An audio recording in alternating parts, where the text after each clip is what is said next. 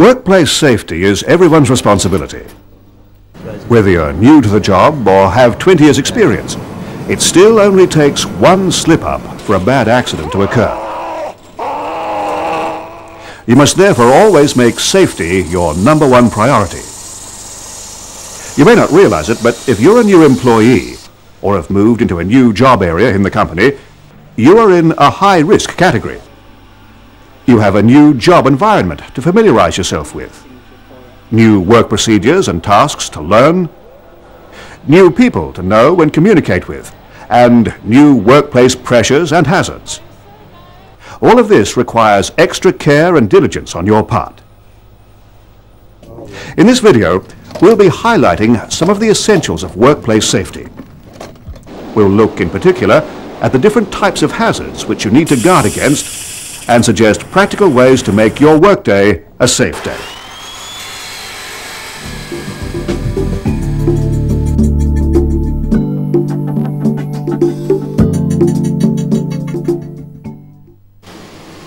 How well do you know your work area? It's vital that you're familiar with your work environment and the job you're required to undertake.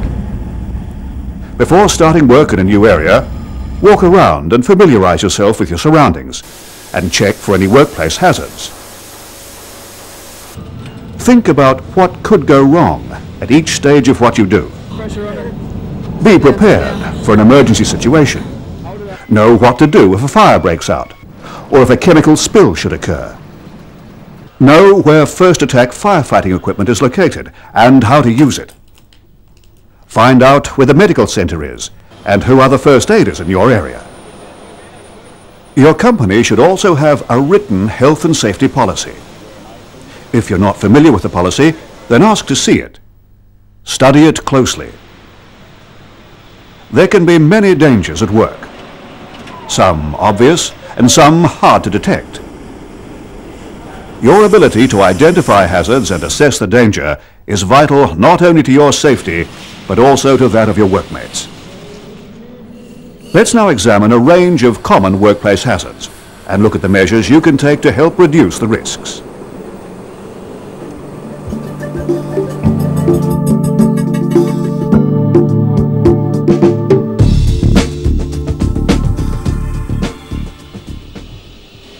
Poor housekeeping is so often found to be the cause of accidents at work. Protruding pipes, spilled water near an electrical cord, or, as we've just seen, equipment left lying on the ground. By simply noticing these hazards and either removing the problem, repairing, or reporting it, you'll be helping to prevent accidents. Never underestimate the hazards associated with poor housekeeping. And don't simply assume that someone else will come along and clear things up. Housekeeping is everyone's responsibility. Remember to keep workbenches, floors, aisles and access areas clear. Store tools, equipment and materials tidily and in their appropriate areas. Don't leave containers open. Firmly replace lids and caps. Never block fire extinguishers, emergency exits or first aid stations. And if you make a mess, then clean it up immediately.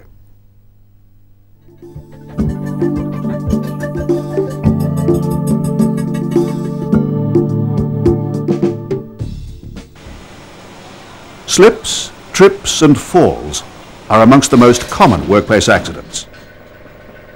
Remember to slow down when traveling across greasy or wet surfaces. Hold on to railings and get greasy surfaces cleaned up or made less hazardous. Make a point of choosing non-slip footwear. If using a ladder, make sure it's the right one for the job. Place it on a firm, level surface. Use both hands for climbing. And hoist equipment up to the work area rather than trying to carry it up the ladder. Tie off the ladder to a secure object and don't stretch in order to reach something. Climb down and move the ladder instead. Falls are the second leading cause of accidental death at work. Never become complacent or take unnecessary risks when working at height.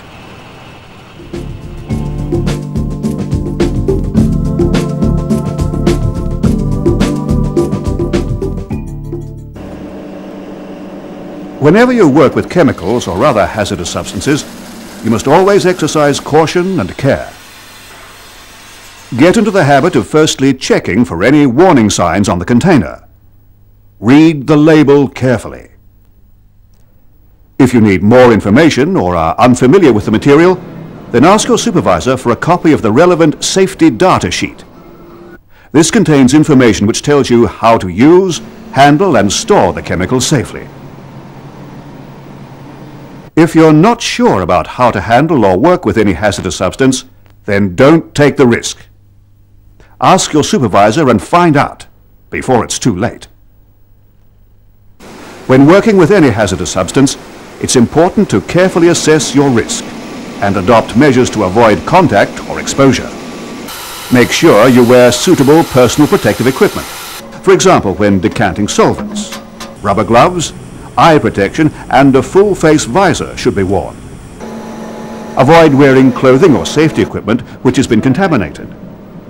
And always wash your hands thoroughly after working with hazardous substances. Remember that hazardous materials may enter your body by being absorbed through your skin or eyes, by being inhaled, or by being ingested when you swallow. Make sure you know what to do in the event of a hazardous materials accident occurring.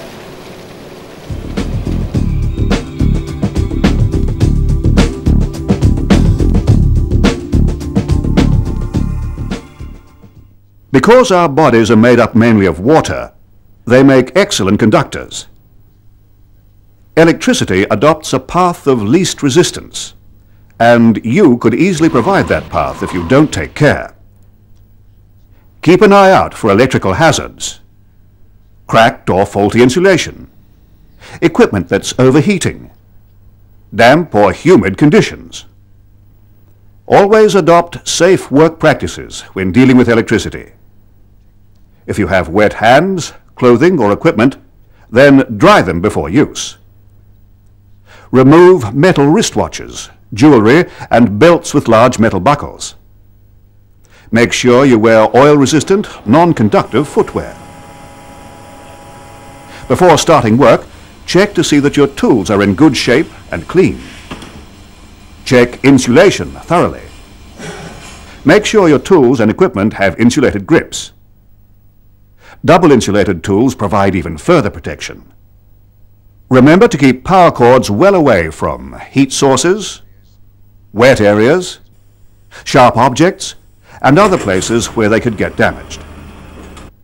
When using electrical equipment at heights, or if you're near power cables, ideally use non-conductive wooden or fiberglass ladders. Remember to keep as far away from power lines and electric cables as possible, especially in damp conditions. If you're required to undertake repairs or carry out maintenance work, then make sure that circuits and equipment have been locked off and caution notices applied to prevent them being activated. Many accidents are caused by personnel ignoring this basic safety measure.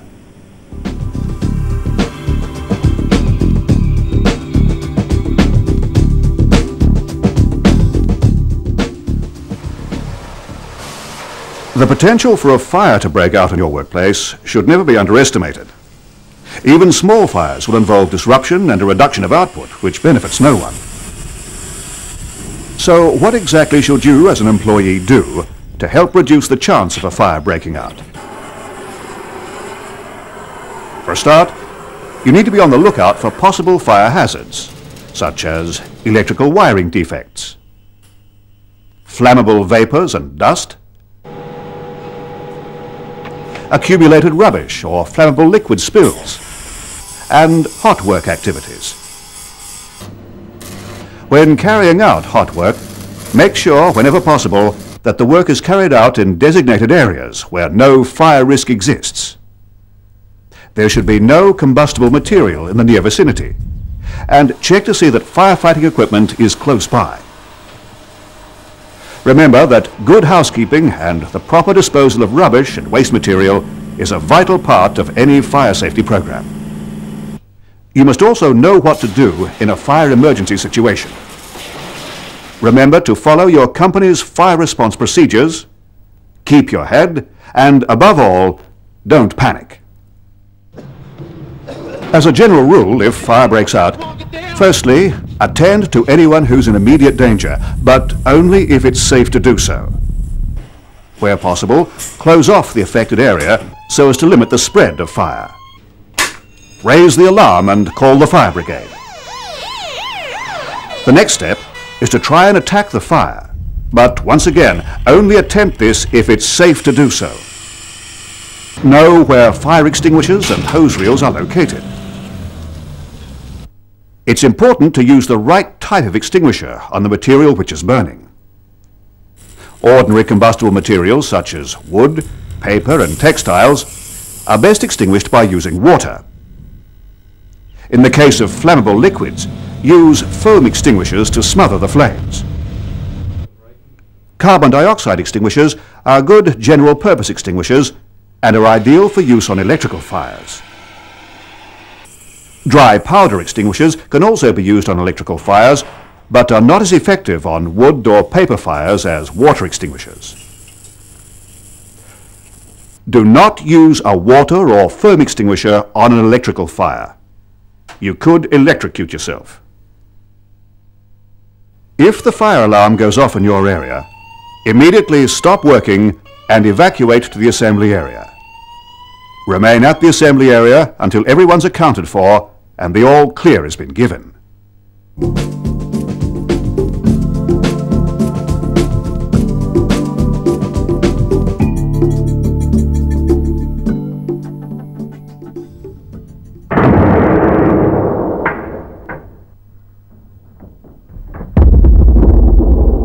The tasks you undertake every day will normally involve wearing some form of personal protective equipment. PPE, as it's commonly referred to, may include items such as earmuffs, protective eyewear, safety harnesses, and so on. It's easy to take for granted, but PPE is there for a reason. And as we've just seen, it's worth the effort to put it on. Whenever you wear PPE, don't let it give you a false sense of security. The hazards are still out there. By wearing PPE, you're just limiting your exposure to those hazards. You must therefore make sure that other control measures are in place to reduce the risks. When choosing PPE, make sure it matches the hazard. It should fit correctly, be comfortable, and it must be compatible with other items of PPE. If you don't know how to correctly wear an item of PPE, or if you're not sure it matches the hazards present, then consult your supervisor.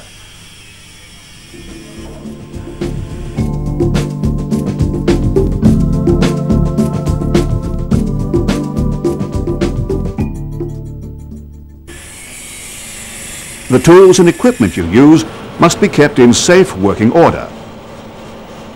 Check tools, equipment and machinery before use. With machinery, it's a good idea to have a written pre-operation checklist which you should go through before commencing work. If any faults or problems are identified, then immediately get these attended to. Don't attempt to operate faulty equipment. Make sure you choose the right tool or piece of equipment for the job. Don't improvise or try to push a piece of equipment beyond its safe operating level. And don't use a machine unless you've been fully trained in its correct use. Right, Heath, this is the overhead hoist. Yes, Brian. And these are the controls. Obviously that one is for down, and that one is for up.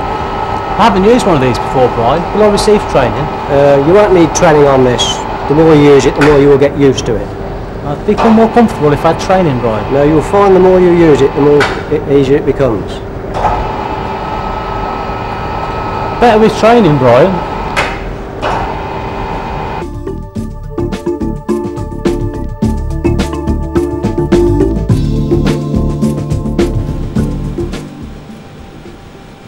Entry into a confined space can be one of the most hazardous activities undertaken in the workplace. Be aware of the confined spaces which may exist in your work environment. Generally, there'll be areas with limited openings for personnel to enter and exit and are not designed for regular occupancy. They may be areas which contain or cause an accumulation of atmospheric hazards. They may also have a deficiency or oversupply of oxygen. Confined space entry is a specialized field requiring detailed training and a thorough understanding of the appropriate work and safety practices. Don't attempt to enter a confined space unless you're fully trained and know what you're doing. It only takes one false move for disaster to strike.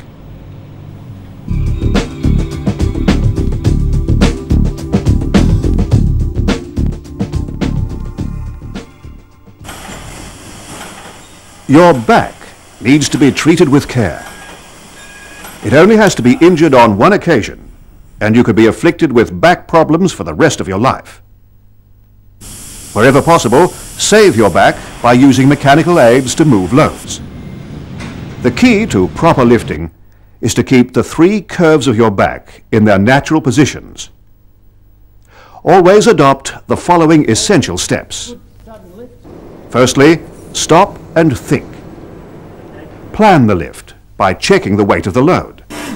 Are there any suitable mechanical aids which could be used?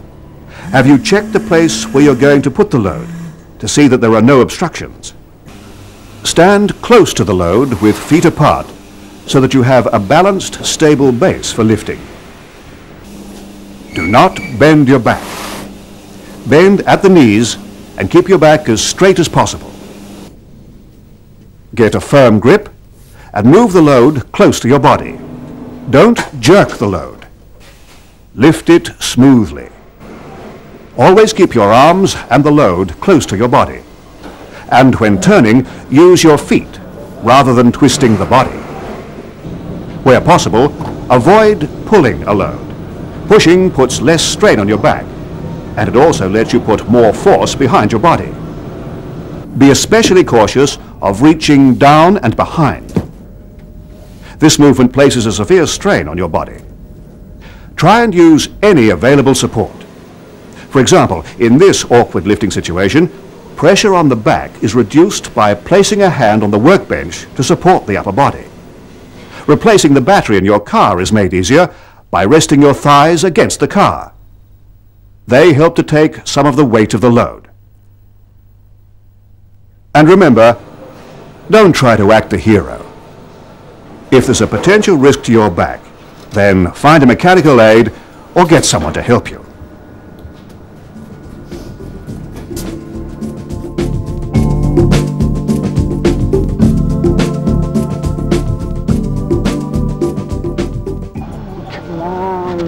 Stress at work is something that we all experience from time to time. Impossible deadlines, coming to grips with new technology, clashes with management or outside work concerns are just some of the factors which can affect our stress levels. Stress can be dangerous. It can affect our ability to concentrate and our ability to deal effectively with an emergency at work. If you think that stress could be affecting you, then communicate your concerns with your supervisor. He or she will want to help. Remember that good communication is the key to combating stress. It may sound corny, but learning to smile more often will often diminish stress levels. Smiling causes the blood supply to the brain to increase, feeding it with essential nutrients. This helps to create a more positive mood. Also, make more time for relaxation, exercise and play. Stress can be managed. Work out what it is that could be causing your stress and do something about it.